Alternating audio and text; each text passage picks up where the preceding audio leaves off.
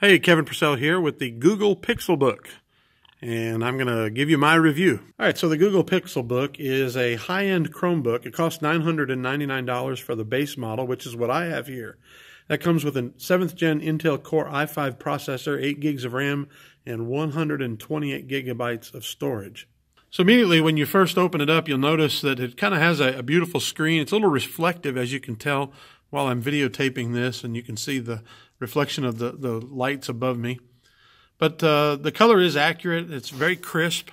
It has a very high resolution screen. It doesn't run at its native resolution. Instead, it runs by default at 1280 by 800, I believe it is, which is a pretty good resolution to set it at. You can bump it up just a little bit higher, but if you go to the full native resolution, text will be so small you won't be able to see it. Basically, this is a laptop, and so one of the most important things is going to be the keyboard. It's got a beautiful keyboard, and works really well and is easy to type on accurately, quickly. The keyboard, the keys have enough travel to make them responsive, and yet it's still very thin. As you're typing, you'll notice that the two sides of the keyboard on each side of the trackpad, you can't really tell from this video, but they have a very nice, smooth, almost rubber-like surface, which is comfortable and easy to type on. Feels good as you rest your wrists while typing, if you're kind of a lazy typist like I am. Now let's talk about this trackpad. What a great trackpad. I love the trackpad on this device. It is very large, responsive. I usually pair a mouse with my laptops because I hate trackpads so much, but not with this. It's great. I always use the trackpad instead of pairing a mouse, even though I do carry one with me so that if I'm using my Surface, I can pull it out. The Surface trackpad is the worst.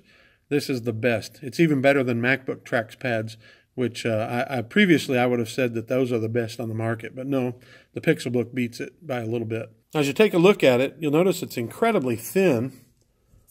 It's a well-balanced machine so that when you're holding it, even in tablet mode, it's easy to hold and comfortable.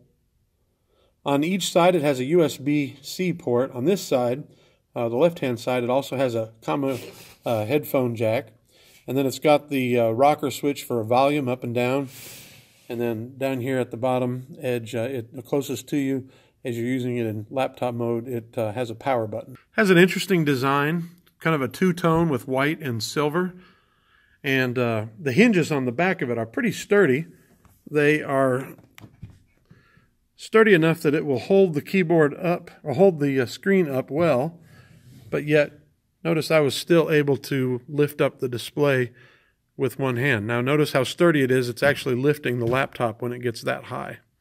Now you can use this, since it's a convertible 2-in-1, you can use it this way with the keyboard facing down.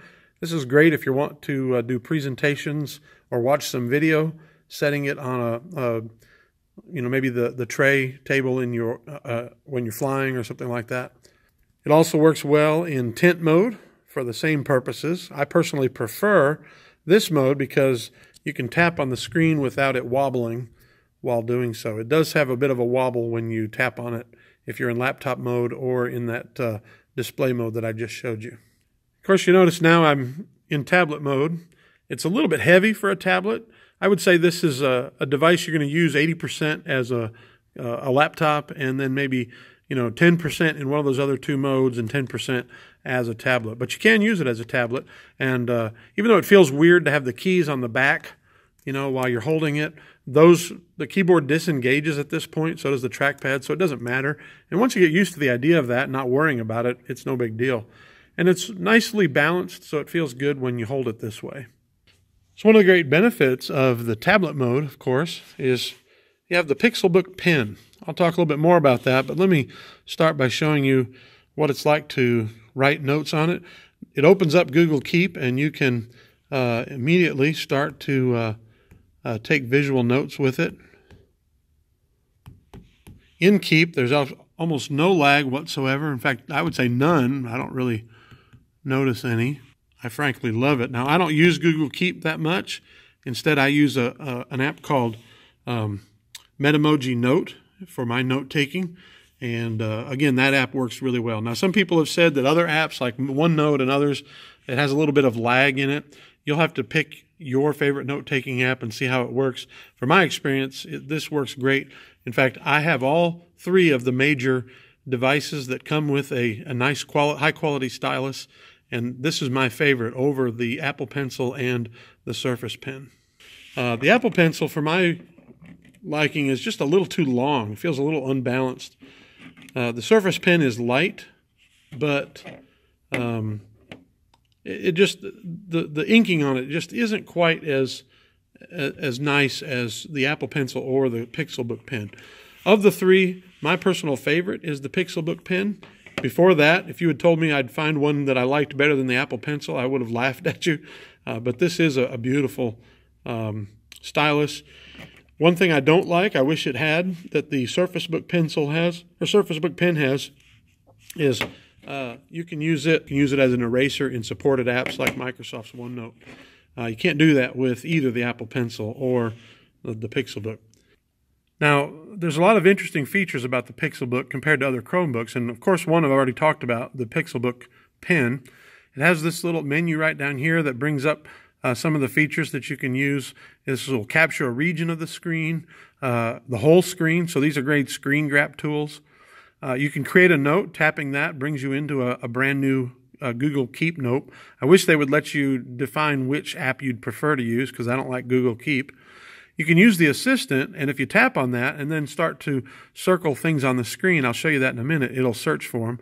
Here's a nice laser pointer, so if you're doing presentations, you can use that. And then, of course, a magnifying glass allows you to, this is also really great for presentations. Notice I've got the pen right here with the button. This is the Google Assistant button. And notice if you hold that button and then circle things, it creates a little box that then goes and searches for it. So notice how it searched for that verse, so I can copy it, I can share it, or I can do a Google search for it, which is useful. It's searching for Isaiah 9:3, so I can either find the text of 9:3 or maybe other things that Google has telling me about Isaiah 9:3. That's a really great feature. If you're working in a Word document and you've got a word that you've typed and you want to get some more information about it, you can use it for that. So let's say I want to search for that. Tap the button, and notice it's searched for Australia. The other way you can do it, let's close that, is you can go in here and hit the assistant button, and it'll do the same thing. Let me tell you a couple other real quick things about the software. It has this feature now. It's kind of like a launcher. Brings up your most recently used apps, and that includes the Google Play Store apps. So you can use that or search. If you tap here, it brings up all of your installed apps. And of course, notice it does have the Google Play Store, so you can install apps. I've found that about 90% of apps work fine. Not all of them, but about 90%. Let me also tell you about the keyboard. A couple of interesting keys. First of all, it's a Chromebook, and so it uses the Chrome OS keys up here instead of the F1 keys. So, you get all the basic Chrome OS keys. The app chooser, which you can use, dim and brighten the screen, play and pause if you got media playing and pausing, mute the volume, increase or lower it. And then over here you get a settings menu button. Notice that pops up the Chrome OS settings. Down here we also get another launcher button. So you'll notice it opens up the launcher. It's sort of like a Windows start menu. And then we also have the Pixelbook is very big into the Google Assistant. So now we also have a Google Assistant button. So here's what happens when you tap on that, and it brings up the Google Assistant. And now I can search for things by typing, or if I say, "Okay, Google, what's the weather like outside?" Currently in Valdez, it's 55 and sunny. Today, it'll be sunny with a forecasted high of 55 and a... That's the Google Pixelbook. I'm very pleased. I'm thankful that I've got it. I really like this Chromebook. It's become my go-to system. It's the one I use most of the time, even though I have an iPad Pro and a Surface Book. I've got a desktop Windows machine. This is the computer I prefer to use about 75% of the time. And the only reason I don't use it 100% is because I have the other two, so I'll go ahead and use them on occasion. I think it's worth the money if you really like Chrome OS and you want the best. This is the best Chromebook you can buy. It is a little expensive. Some will say, I don't think I should spend $1,000 on a Chromebook, and maybe you shouldn't. In that case, take a look at the Samsung Chromebook Pro or the Samsung Chromebook Plus. I think those are the other two best Chromebooks available. This has been Kevin Purcell with the Google Pixelbook for review, and I'm giving this a buy for Chrome OS fans.